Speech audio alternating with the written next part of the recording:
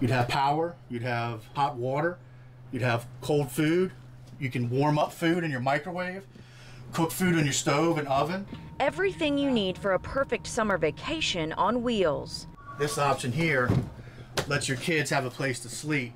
For the past 2 weeks, most RVs on the lot here at Snyder's in Virginia Beach only stay parked for about 48 hours. Just recently, when the governor said, okay, campgrounds are open, beaches are open, it's been a huge uptick in lot traffic, phone, and web traffic. The pandemic has families looking for a new way to travel, and the allure of what's basically a self-contained hotel room on wheels is leading new customers to Snyder's. So you're with your family, and you wake up in Virginia Beach and you go to bed in the Blue Ridge Mountains or the Outer Banks. A way to hit the open road while staying safe. Social distancing at its finest.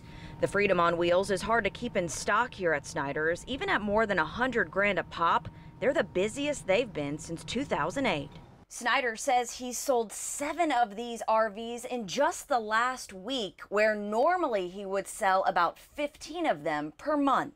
While the uptick is good, Snyder says they can't get more in stock quick enough. Because the factories have been shut down.